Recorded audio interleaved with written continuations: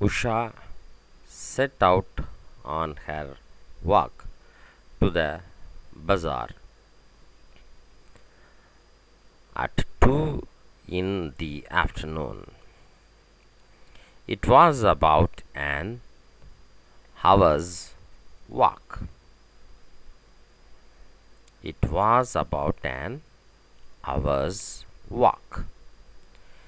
She went through the fields, now turning yellow with flowering mustard, then along the saddle of the hill,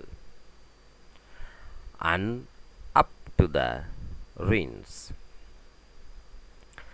The path went straight through the ruins. Usha knew it well.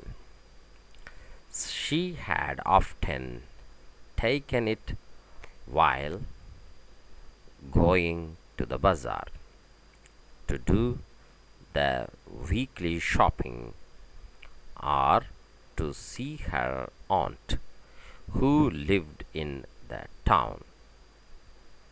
This word OFTEN can be read as often or often. Wild flowers grew in the crumbling walls. A wild plum tree grew straight out of the floor of what had once been a large hall.